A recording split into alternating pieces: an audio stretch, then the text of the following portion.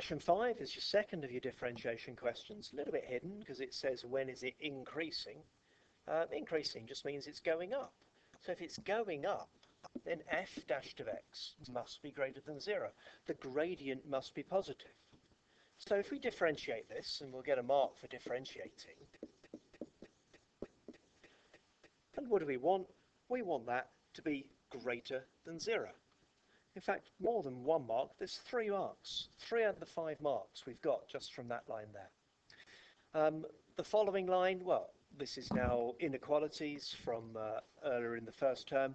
Really, why not just tap it in the calculator now? Just tap it in the calculator and the calculator tell you that x is lower than minus 7/3, comma, x is greater than 5.